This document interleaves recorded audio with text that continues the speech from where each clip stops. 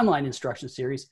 During this session, we are going to build a website using Google Sites. Yes, you in this webinar will make a website. I'm Mike Baker. Diane and Renee are also joining us today. Before we begin, please make sure your microphone is muted. It's not a huge crowd, so if you do have a question, feel free to unmute yourself and ask. But you can also use the chat, which Diane and Renee will be monitoring. After these 30 minutes pass, I will open the floor up to any kind of question that you may have, or if you want to use the 15 minutes to explore more of Google Sites, we can certainly do that as well. A recorded version of this workshop will be uploaded tonight. It will be available from that same page you used to access today's session. Make sure you check that site starting tomorrow for what we're offering next week. In addition to a daily session, we are also going to offer some virtual office hours where people will be able to pop in and ask us questions, because we're assuming, I think rightfully so, that some issues could pop up as you begin to work with your students using this new online platform. Finally, please note that this session does have a hard stop time. That time for the session is 3 o'clock today. So once we hit that point, this session will end. If I don't answer some of your questions before the end of the session, please just send me an email. My address is mbaker@ciu10.org. So before I jump in to the formal part of the presentation, I do want to show you something new that just came today from Google.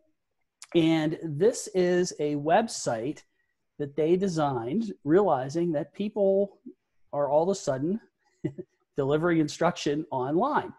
So Google realized they have all these tools, and maybe there are people who are looking at the tools for the first time.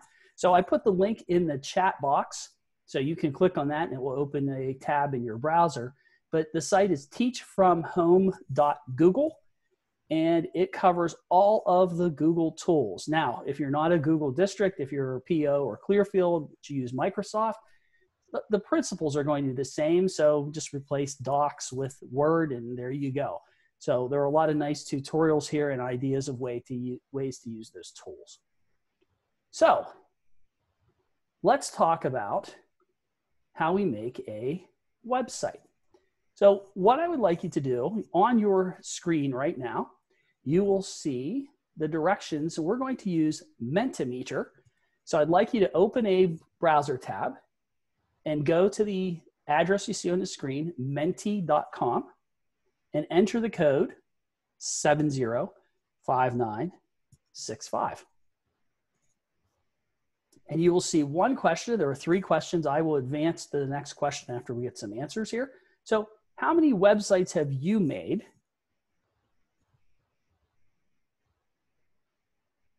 I've given you 3 different ranges there.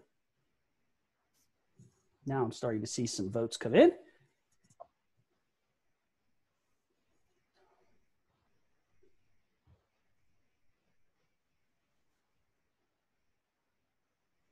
I love how these dots bounce off of each other when they get there. I'll wait about 20 seconds longer to get a few more votes in.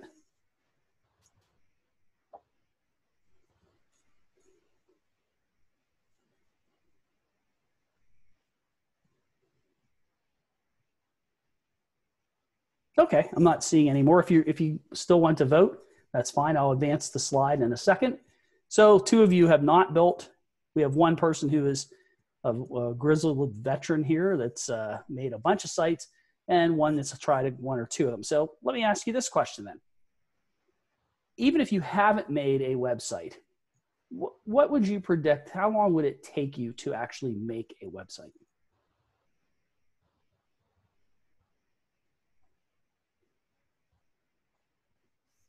Are we talking about minutes? Are we talking about hours? Or do you think it would take days to make a website? Would take me months.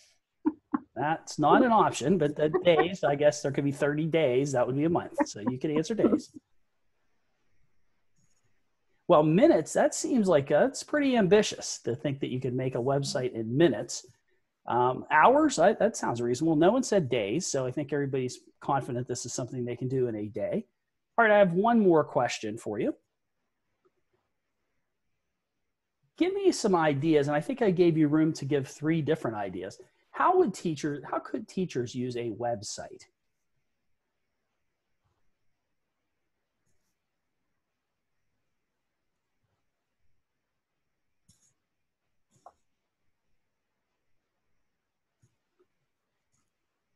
And these open-ended ones always take a little bit longer for people to answer because they're typing in responses.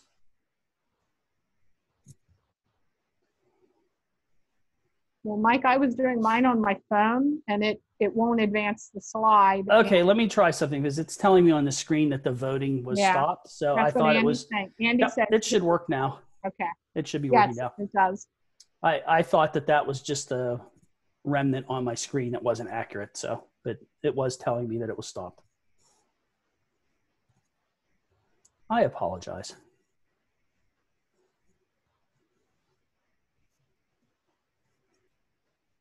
Oh, here comes some words. Awesome.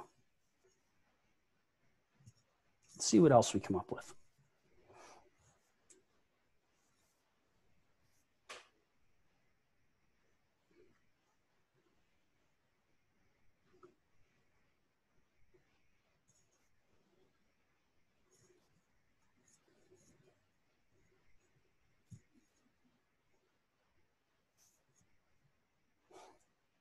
All right, using the chat window, what are we seeing? How is this being created? Somebody want to explain it? Or you can unmute. There are only 11 of us here. If you want to unmute and tell me what's happening.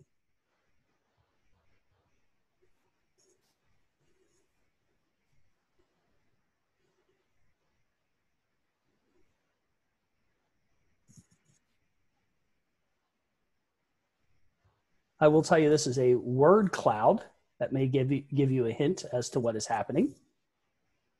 Give you about 15 seconds longer, see if somebody wants to tell me how this is created. Diane says the larger words, in this case, they all look the same, but larger words are more frequently submitted. As people enter those words, they are showing up. And now we see collaboration. Someone entered collaboration again, and now it's larger. So this is a real good way to get a sense of the big important issues. Now, it assumes that everybody uses the same words. So if you use collaborate and collaboration, it will not lump those together. They would be separate. So you have to kind of eyeball it. But it looks like collaboration. A calendar is a great idea. Things like blogging, sharing pictures and class info. So those are all really, really great ideas. I'm going to close this voting now for real, on purpose this time. Okay. You can save these, by the way, download them. I know teachers that have made t-shirts from the clouds and all kinds of stuff like that.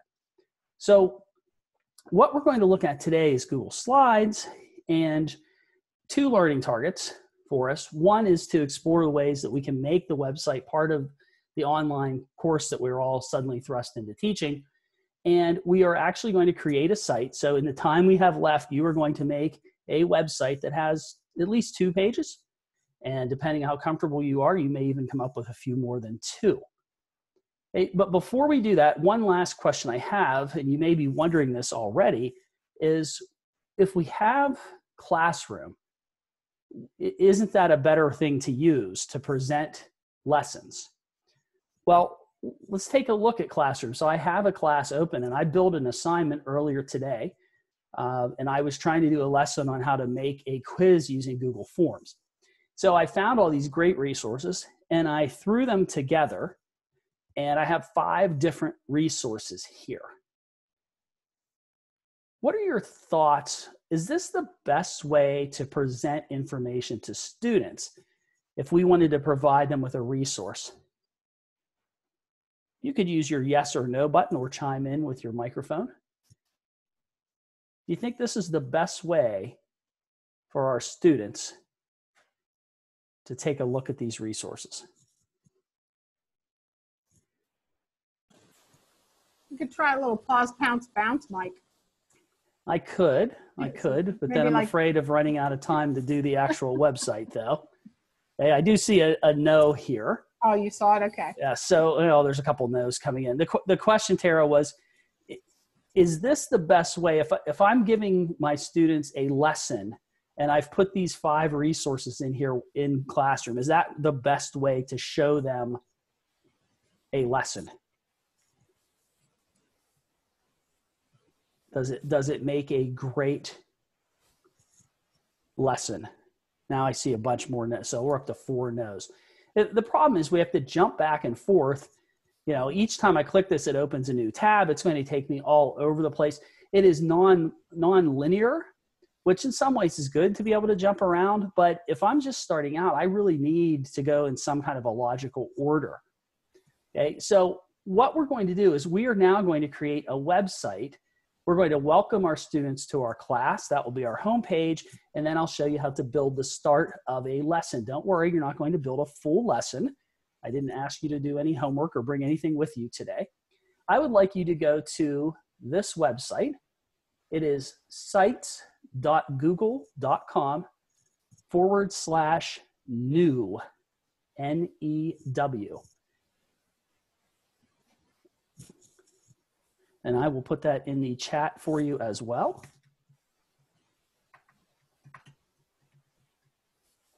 So you can click right on that. It will take you in. Now, if your school does not use a Google account, you can make Google Sites with a Gmail account that is not affiliated with a school. So anybody can make a free website using a Google account. You don't have to be a teacher or a student. You should by now be to a window that looks similar to mine. One big difference, I have a few websites that I've already created. You may not have many. Give me the thumbs up if you are on this page now.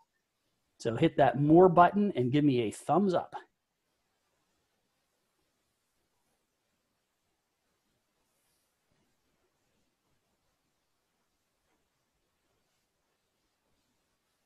All right, now those thumbs up are rolling in. This should look very familiar to those of you who use Google Suite. Here is that very familiar in the lower right corner, that rainbow plus sign that we use to make new documents and new folders and things like that. So we are going to click down there in the lower right corner, click that Create New Site button. And in a moment, the window will change. It's going to make your first page for you, at least start it for you. At the top, just like that we see in Google Docs or Slides or Sheets, this is where you will title it. I'm going to call this one Mr. Baker's 7th period. When I hit enter, you'll see that will populate here in this title area as well. So go ahead and name your class. This is naming the site. I shouldn't say class, it's a site. This just happens to be for my class. And then in this area inside what is called the header, we can click where it says your page title, and I'm just going to call mine 7th period because I already called it Mr. Baker 7th period. So just to remind them where they are. So you've just created the header and you've given your site a title, a name. That wasn't too difficult, was it? Super, super easy. So let's start adding some content. Take a look at the right side of the screen. There is a panel located to the right of your page.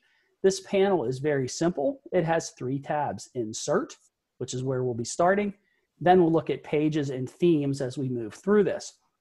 The Insert tab features all of the things that we can add to the page. We're only going to look at a few of them. I don't want to overwhelm you. We only have a half an hour, but let's hit the basics. So the first thing we need to do is add some kind of a welcome message here. Which one of these 4 tools do you think I will click to add that welcome message? Unmute and just call it out. Text box. Text box. Text box. I love it. Okay, so I'll hit text box and look at this. Now I have a box and I have a text cursor. So go ahead, make that text box and add a message. Welcome your visitors to the page. Could you use an image, like a welcome image? You absolutely could. And we'll do the image in just one moment. So we'll start with text and I'll show you how to add a picture. So So I'll give you about 30 seconds here to add a little greeting.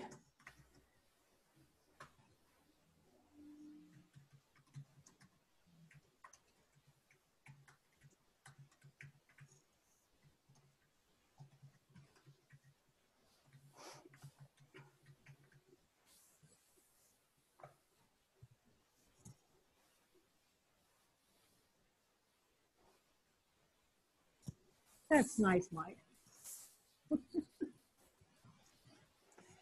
Okay, well, I want to add some more text.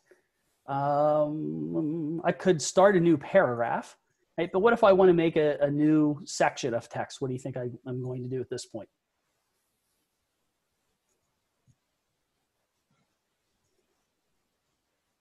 Click text box again. Awesome, text box again. It will pop right below that first text box. And I'll say, I'm going to be really creative. And this is my second text box. Okay, so now you might think, you're probably already wondering, like, Mike, why would I click text box when I could have just hit enter? Well, there's a reason. Each one of these text boxes that we put in is its own section. So if you look carefully as I hover my mouse, you will see a couple things happen. One, I get a little handle that I can grab this and rearrange it. So one of the reasons we do the boxes is so we can quickly move things around on the page. It makes it much easier to do that rather than cutting and then pasting into a different text box. The second thing that's kind of neat about this is when I hover over, I can also duplicate or trash it. But if I click on this palette, I can then tell it, well, I want it to be emphasized. Look at the subtle difference. It has a gray background on it now. Or I could do emphasis 2. And now it's really bold. It's really obvious. So my message there, my greeting, is very, very obvious. So the advantage to using the boxes is to get this background. In fact, you could even pick an image. So if you wanted to put an image behind some text, you can do that. Now remember, readability is an issue. We want these to be as accessible as possible. So I wouldn't put a whole lot of pictures in the background. So I want to put a picture in. What am I going to click now?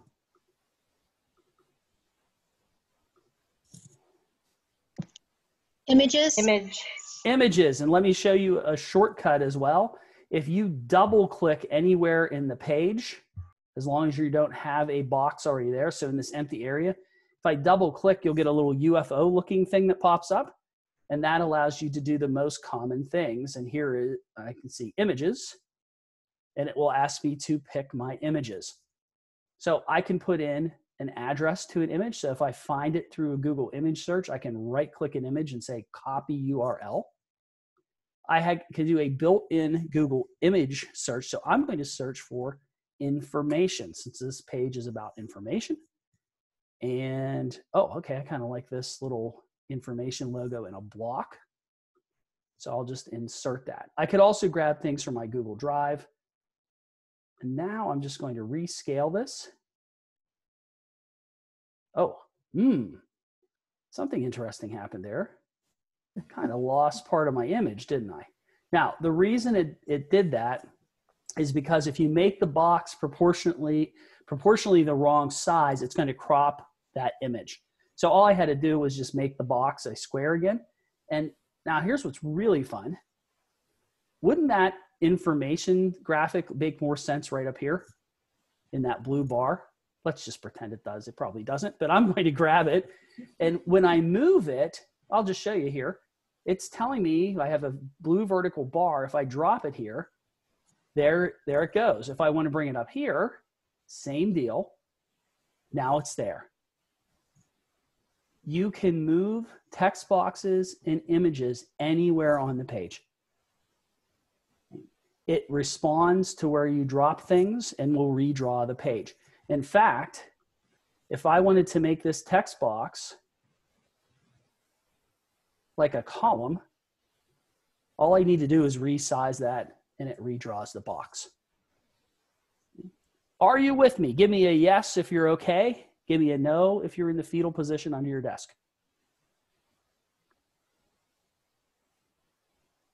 Excellent. Looks like no one's crying. That's good. Okay. Let me ask you this question. Using, again, yes or no.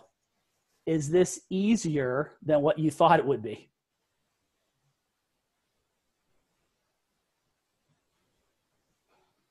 Yeah, everybody say yes. It is so easy to make a web page using Google Sites. And I hope that I'm hoping that many of you, when we hang up today, are going to say, I'm going to finish this tonight and come up with a welcome page for my class. This is something that we can share with parents, the community can see. You can control who sees your site, so you could make it just so students can see, but this answers that problem. It's a solution to a problem we always have. Parents don't know what's going on. I sent home letters and they said they don't get it.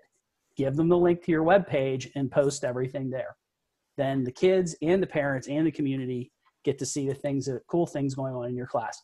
Remember, we do still have privacy laws, so I'm sure every district has a sign-off form for images. I would certainly not put a carousel of student pictures on my homepage. That would not be wise. The other thing I will say is always run it by your administrator when you make a site and when it's public. If it's locked down and only your students can see it, you don't need to worry about it. But if you make it public, you definitely want to at least let your administrator know that you've created that site. That's just a smart thing to do. And Renee loves acronyms, and the acronym for that is CYA. All right, and if you need to have that explained to you, I will explain that offline. Thank you, Mike. I thought I was going to get to go the day without an acronym. You're welcome. I did that just for you. Thanks. Okay, so if you look in this insert panel and just scroll down a little bit, here are all the other things that you can do. So if you want to put a button in that you can click a button, you came to the webinar today by clicking a button on a Google site. Our mini site is a Google site. So that's how I made those buttons. You just click that. Here's how hard it is. Watch. Button. Put a name on the button and paste the link into the button. And now you just made a button that will take me to, in this case, Google Sites. Every selected item will have a garbage can or a pencil. So I can just hit the garbage can and away goes the button. This makes all of you webmasters. It's that easy to make a really nice looking site. So I'm not going to bore you by showing you all these things, but all the Google tools are here, YouTube videos, Google Map. You can embed a calendar. So if you do a homework calendar, you just click that, pick the calendar, and boom, it appears on your website. That easy. Okay, let's make a second page because I promised you were going to make 2 pages for your website. So let's do that. Oh, I hope we get this done in the 7 minutes we have left. Click Pages. You will see that you have a home page, right? That's the one we just made. At the bottom of this panel, there's that plus sign again. We don't want to make a link. We want to make a new page. And I'm going to call this page Unit 1. And I click Done. And something very interesting happens when you do this. If you look now at your header, 2 things show up that were not there before: Home and Unit 1. It is creating the menu for you dynamically. So you don't have to be an HTML programmer and make menus.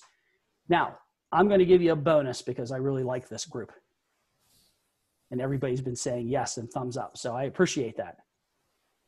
If I wanted to make Lesson 1 in Unit 1, all I need to do is come over Unit 1, click the kebab, which is those 3 vertical dots, and I want to add a subpage, and I'm going to call that one Lesson 1.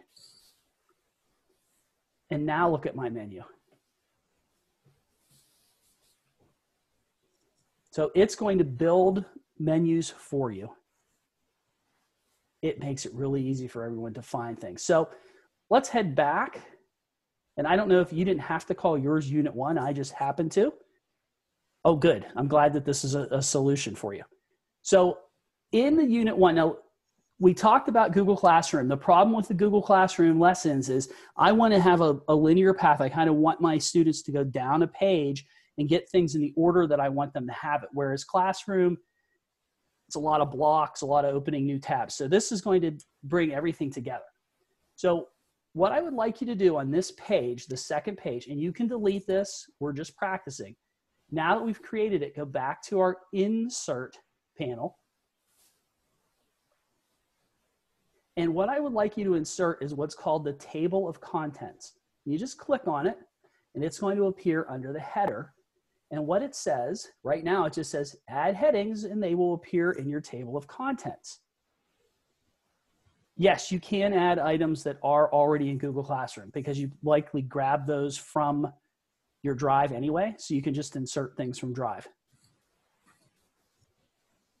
So now that I've added this table of contents that right now just says this, I am going to insert a text box. I'm going to cheat and double click and bring up my UFO and hit the text box. And I'm going to say that now this is lesson 1. Now a very special trick. Instead of normal text, I'm going to make this a heading. And all of a sudden, my text in that placeholder for the table of contents has disappeared. And I now have a lesson 1 hyperlink. Very interesting. Let's try this. Inside of lesson 1, I do activity 1. So I'm going to make that not a heading, but a subheading. And finally, let's put activity 2 here. And again, activity 2 is going to be a subheading. Now look at this menu. All I need to do now is start adding my regular text. So I start lesson 1. I would just tuck it in under this heading. And at this point then I can say, here's a YouTube video that supports this, and I would just search for it or paste the link in. And I build that, and now I have a hyperlinked table of contents for this page. So as the page grows vertically, and I want to go to lesson 4, I just hit lesson 4, and the page will scroll down to lesson 4. So this is a way to make that table of contents automatically simply by using headings and subheadings. Any questions on that? Mike, we did have Mary Beth wanted to know, she's assuming that she can add items that are already in her Google Classroom. Yes, most of that stuff is coming from Drive already. So yes. Just want to point out that if I change that to small, notice small does not work in the table of contents. The little eyeballs that you see here on my screen, and hopefully you successfully created your menu, your table of contents. If you want to hide certain parts so they don't appear there, clicking that eyeball will dim that out so that hyperlink will disappear.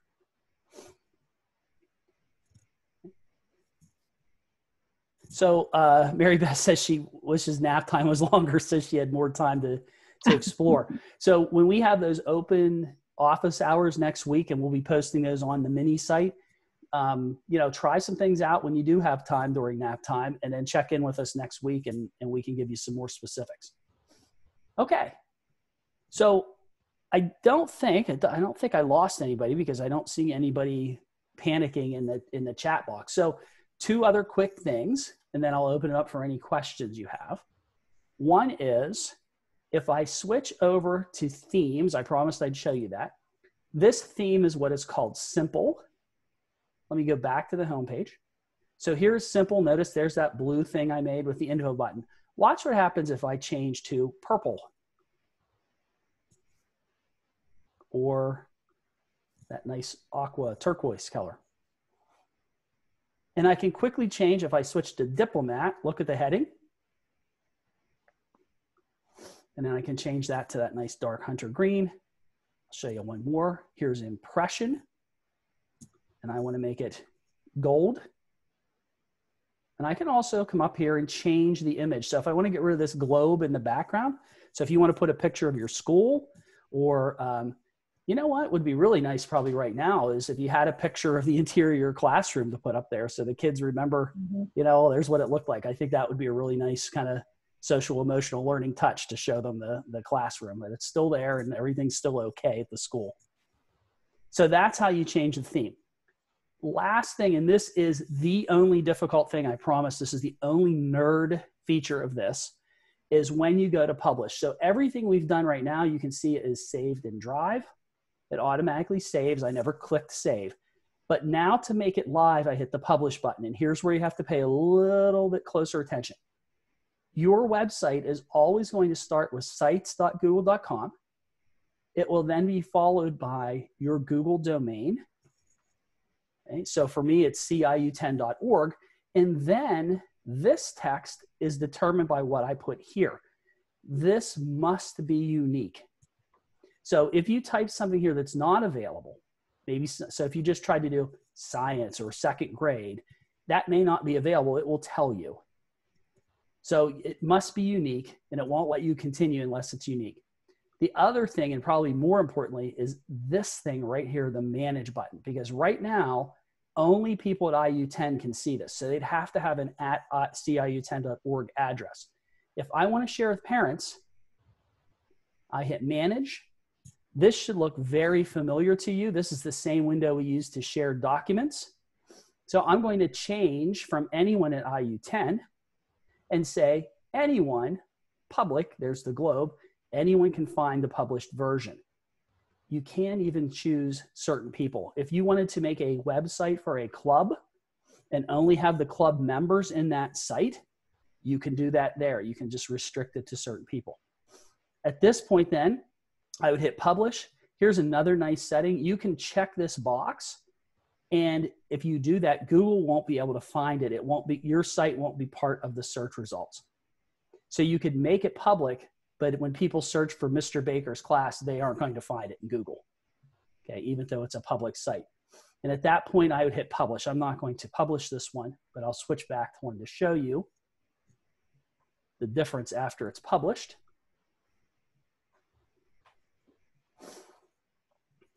Here's our mini site. Since this one has been published, I now have a little arrow here. When I click that, this is where I can change the publishing settings. So if I want to make it private, I can. I can review my changes. So any change you make here to the page does not happen until you hit review changes and publish or hit this publish button. So you can work on a draft. You can add all kinds of new content that you don't want to have visible yet. It won't show till you hit publish, right? So it never replaces your original page until you hit publish. And somebody asked earlier, how do you get rid of it? You would unpublish it, which will pull it back from the web. And then going back to sites.google.com/new, I would go in here and let's just delete the one I just made. So I hit the kebab and I would say remove, and that will take it out of my sites. Whew. That's a lot, but I took 33 minutes. I apologize. So we really were in Google Sites for about probably about 15 to 20 minutes of that time. Using your feedback buttons, or no, go ahead and unmute the microphone. What do you think? Easy? Surprisingly easy? Tell me your thoughts. I think it was pretty easy and it was very helpful. Good. Mike, I think Mary Beth needs us to provide daycare so that she gets time. Those days, that ship has sailed for me. But if you want to do it, go ahead. I already have daycare for a 19-year-old. So yeah, my baby's 19. Anybody else? I've had training. It's easy, and I think I'm gonna use it. Excellent. Good. That's what we're hoping, is to give you things you can turn around and use right away. That makes me happy. Thank you. Thank you very much. I've had training through my other school, and they just said, hit this, do this, and we build our websites. I've never been back into it because I don't know what I'm doing, and you made it much more clear. Thank you. Oh, good. I agree, Yeah, and I'm from the same district. I agree. Well, and folks, what you'll see next week, Mike had alluded to it, but we're offering just one session a day because we know now folks are like probably working in some capacity towards or working with their kids. So we'll do that, but we will have a morning and afternoon kind of an office hour so that if folks have individual, like particular questions about anything, will be available. So hopefully together we are a very, very powerful IU rather than working as one individual. Other thoughts or other questions, things that you want to know if the sites will do? And hopefully we're clear on why you might use this. I did get a question earlier, why would I do Classroom and this? Well, I think the site is a more flexible communication tool and in a lot of ways, a better way to deliver lesson content online because you really can control how they interact with the content. Well, and I have to say, Mike and Renee are definitely more savvy, but the rapidity, the speed with which we can turn this around, because what Mike was showing our online communication, that toolkit, was done in a day. Because when we realized there was going to be this closing, we developed all of these topics throughout the course of the day, and this was ready to go, and Mike had the links on it in that same day. And another thing is, we have approached these sessions for the most part with you, the teachers, in mind. But with this tool, and when we're learning online and students are using devices at home, imagine saying to the students, instead of writing an essay in Google Docs or doing a slides presentation, could the students make a 4-page website that shows what they've learned? So turn it into a creative tool where you're not just using it and pushing it out, but the students are using it and then can share their findings. And then in Google Classroom, your assignment is post the link to your web page that you made for the project, and then they can all go in and look at the websites and provide feedback. I have to admit, I'm kind of bummed because I've loved every one of these trainings, and we were just told that we don't have enough internet capacity in our district, so we aren't using any internet technology-based learning for current times anyhow. Oh. Wow. Yes, it was a little sad. Yeah, I think that probably 8 or 9 years ago, we had a lot of discussions about the digital divide, and it was a big concern. And there were tons of research articles out there about the digital divide, and we kind of forgot about it because there's a saturation, it seems, of technology, and kids, almost every kid, regardless of their income, seems to have a smartphone of some sort.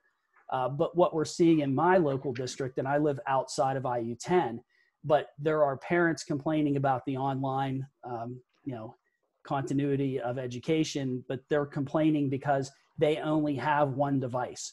So elementary kids don't have one-to-one devices. The secondary kids do. And there are parents saying, well, I have one laptop and I'm working from home right now like everybody else. I can't let my kid use it during the day. So I think you'll see that digital divide idea is going to come back to the forefront again. And we're going to be discussing that. And I also think using these tools, when we do get back to the schools, I bet a lot of teachers are going to keep some of these tools that we never used before, because over the next few weeks, you're going to realize the power of using this.